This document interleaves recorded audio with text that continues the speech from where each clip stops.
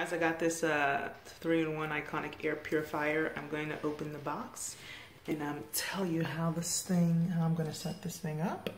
Should be pretty easy, I hope. So let me open a box and let you know. You open the box. It's pretty simple. You have two pieces. Here is the humidifier, and you have a plug to plug it in. I'm going to plug it in and see how it works. Plug this thing in, and basically it has two fan settings.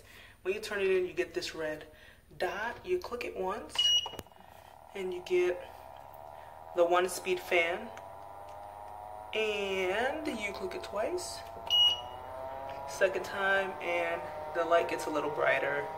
This is the 2nd speed fan here, and when you click it one more time, it turns off. So simple enough. This has an air filter that you should change every 6 to 9 months, so I'm going to show you how to change that. Let me show you how to open up the bottom of this thing to change the HEPA filter.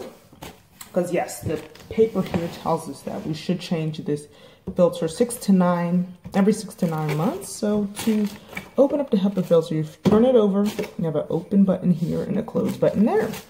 You just turn this middle piece towards the open side, and then this comes right out. Here's your HEPA filter, and this comes right out as well.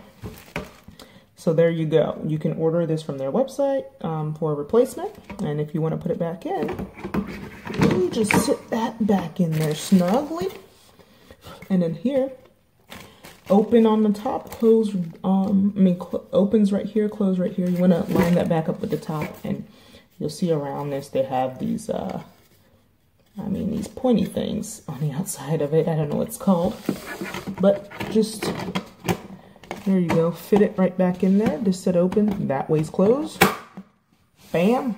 We heard the noise, so we know that that is in there tight. So yeah, hopefully if you have one of these, it's going well for you, and you find a good use for it.